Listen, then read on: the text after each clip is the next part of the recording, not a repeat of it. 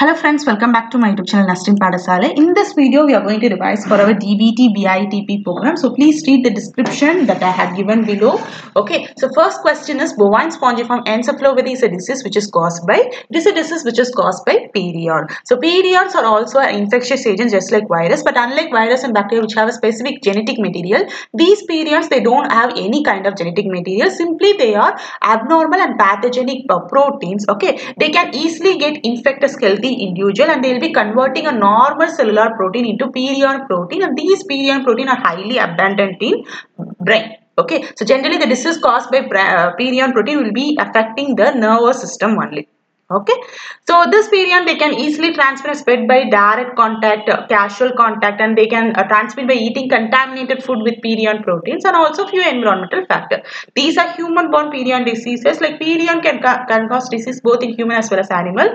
CJD, variant CJD, Gressman-Schwartzler-Sinker syndrome, fatal familial insomnia, and Kuru are the human perion diseases, and Kuru is the first perion diseases identified in human.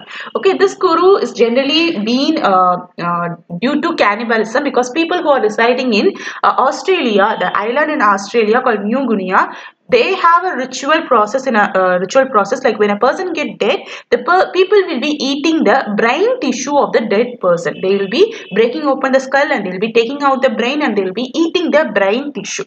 Okay, some cases the brain will be consisting of this abnormal pathogenic protein called perion protein. So by that mode also healthy individual will be getting a perion protein inside his body. Okay, next animal perion diseases include bovine spongiform encephalopathy, which will be affecting cattle, and chronic wasting disease, which will be affecting deer, elk, moose, and scrapie will be affecting sheep and goat, and transmissible mink encephalopathy will be affecting mink, and feline spongiform encephalopathy will be affecting cats, and ungulate spongiform encephalopathy will be affecting ungulates like horses.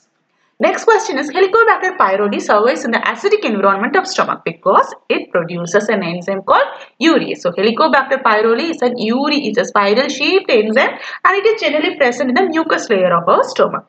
Okay, so they will be secreting enzyme called urease, which will be converting a urea into ammonia, and this ammonia will be neutralizing the hydrochloric acid, which is also called as gastric acid in the stomach. So by producing this urease enzyme, the particular bacteria can survive happily in our stomach. Next is virgins are responsible and necessary for transferring your tDNA into the whole genome that is your plant. The product of which one of the following gene is tightly associated with the 5' end of the T cell and help in nuclear targeting. So generally BIRD2 gene are responsible. They will be tightly associated with the 5' end of the tDNA, and this BIRD2 carries the nuclear localization signal. Okay, so here I have given the Vir gene and their function. First is Vir, which is a kinase protein present in the membrane of bacteria, and they are phenolic sensor receptor, and they will be activated by sensing the phenolic compound called acetostringent, which will be secreted by the wounded plant. Next is Virgin, which is a transcription factor which will further activate the other Virgin present in the TI plasmid. Both the Vir A and Vir G are expressed continuously called constitutive expression. Next is Vir B operon, which have totally 11 Virgin. Vir B operon is responsible for synthesizing and assembling of T pilus, and specifically Vir B2 gene is responsible for producing a protein called pre-propylene, which will be converted into a pylene protein, which is responsible for forming a pilus in bacteria. So Vir B1, B2, B5, B7 are responsible for forming pylene, and Vir B6 to B11 can form conjugation tubule channel for tDNA transport. So this Vir B gene also combines with Vir D4 gene. Both are responsible for forming this type 4 secretion system, which is also called as mating pair formation apparatus between bacteria and plant. Next is Vir C gene. These are responsible for promoting high efficiency tDNA synthesis because they are involved in processing of the tDNA. Next, both will be recognizing and binds to override enhancer element present in the right border of the TI plasmid. Next is Vir C1 is a helicase which is involved in unwinding of tDNA. At the same time, both the genes are responsible for spatial location of your tDNA in a correct location so that they can easily get transmitted inside the plant genome. Next is Vir D1, which is a topoisomerase which will be relaxing the supercoiling in a tDNA because only single-stranded tDNA alone have the capacity to transport from bacteria to enter into the plant cell nucleus. Okay, and this Vir T1 gene also help the Vir D2 gene in order to recognizing, at the same time it also help the Vir D2 to clear the right border of tDNA. Where D2 gene has two activity. One is endonuclease. It cuts the tDNA at the right border to initiate the single-stranded tDNA synthesis, and next it also has an integrase function which helps in integrating the tDNA into the chromosomal DNA of the host plant. And this Vir D2 will be covalently attached to the 5' end of the tDNA via this phosphodiester bond. Next is Vir D4, which is a coupling protein. Already we had said it has coupled with Vir B operon and it helps in the formation of type 4 protein secretion compound. At the same time, this Vir D4 also combines with Vir E2 gene. Both Vir E2 and Vir D4 will be carrying a plant nuclear localization signal, and they also interact with the host protein present in the plant genome called BIPP, that is Vir E2 interacting protein, and they will be facilitating the T complex import into the plant cell for homochromatin target.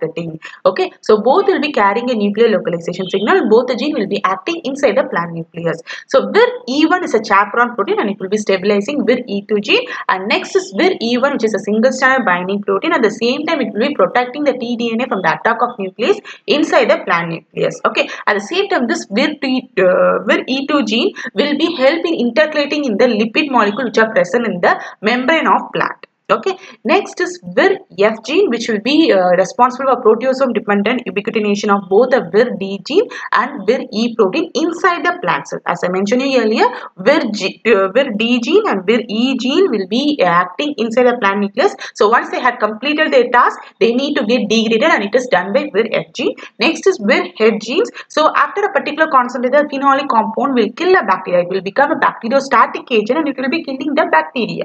Okay, in order to prevent that, Vir H gene will be coding a cytochrome P450 oxygenase and it will be detoxifying the harmful phenolic compound. So here I have given Vir D4, B3, B4, B11 will be constituting a ATP dependent translocation machinery helpful for tDNA transport. In this diagram we can able to see Vir H is present in the bacterial membrane and it is responsible for sensing the signal, and it will be activating Vir G gene, and it will be active. Vir G will be activating the other Vir gene present in the Vir region, and this Vir D1 and Vir D2 is responsible for nicking the DNA, and here you can able to find a rocket like appearance, that is Vir D1, which will be attached to the 5' end of the tDNA. Okay, and this Vir F is a violet color bottom and this Vir E2 is orange color thing. Okay, so here you can able to see Vir B operon and Vir D4 gene are responsible for forming this type 4 secretion system, and they form a channel bacteria. So through this channel the tDNA can transport inside the thing. So inside the plant cell your Vir F gene is there, Vir E2 gene, they will be coating a tDNA strand in order to protect the tDNA from the attack of nucleus, and both the Vir D2 and Vir E2 they will be having a plant nuclear localization signal. So they will be safely carrying the tDNA inside the plant nucleus. So after that tDNA will be get integrated in the plant nucleus. So this Vir D2 gene and Vir E2 gene will get degraded by Vir F protein. Okay. Next question is from among the option given below, RNA polymerase 2 transcribes which one of the following? So here I had given RNA polymerase 1 will be transcribing 20S ribosomal RNA, 28S ribosomal RNA, 5' rRNA genes and 18S rRNA genes, whereas 5S ribosomal RNA will be transcribed by RNA polymerase 3. And this RNA polymerase 2 is involved in transcribing your messenger RNA and SM family of small nuclear RNA and some of the small nuclear RNA, small interacting RNA, micro RNA, PV interacting RNA, long non-coding RNA. These are transcribed by your RNA polymerase 2. Next, the gene that are transcribed by RNA polymerase 3 include transfer RNA, 5S ribosomal RNA, LSM family. So, small nuclear RNA are classified into two subtypes. SM family is gene that are coming under this SM family will be transcribed by RNA polymerase 2, and gene that are coming under this LSM family will be transcribed by RNA polymerase 3. And some of the small nuclear RNA, so the small nuclear RNA are transcribed both by RNA polymerase 2 as well as RNA polymerase 3. And next is 7SL RNA. Okay, so this is a cytoplasmic RNA which have an important role in signal recognition peptide. Okay, so once a protein has been secreted from the ribosome, then it has to enter into a destined location. So signal recognition peptide will be acting. So this particular RNA will be involving in those particular signal recognition activity. Next is 7SK RNA is also been transcribed by RNA polymerase 3, which is involved in transcription elongation process. So here the question is that option given below, RNA RNA polymerase 2 will be transcribing which of the thing? So ribosomal RNA is transcribed by your RNA polymerase 1 and transfer RNA is transcribed by your RNA polymerase 3, and this microRNA and other small interacting RNA, PV interacting RNA will be transcribed by RNA polymerase 2, and this RNA polymerase 1 is present in nucleolus and this RNA polymerase 2 and 3 are present in nucleoplasm.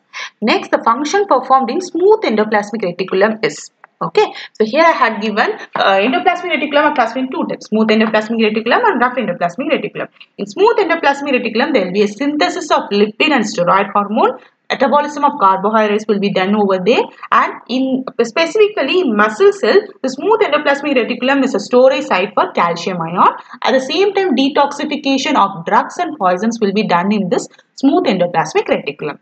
Next, what are the function of rough endoplasmic reticulum? In rough endoplasmic reticulum, generally protein, post-translation modification of protein like modifications of protein, folding of protein, disulfide bond formation and glycosylation process, everything will be done in the rough endoplasmic reticulum. And specifically when you are thinking about glycosylation, which is a process of addition of carbohydrate, the end-linked glycosylation only will be done.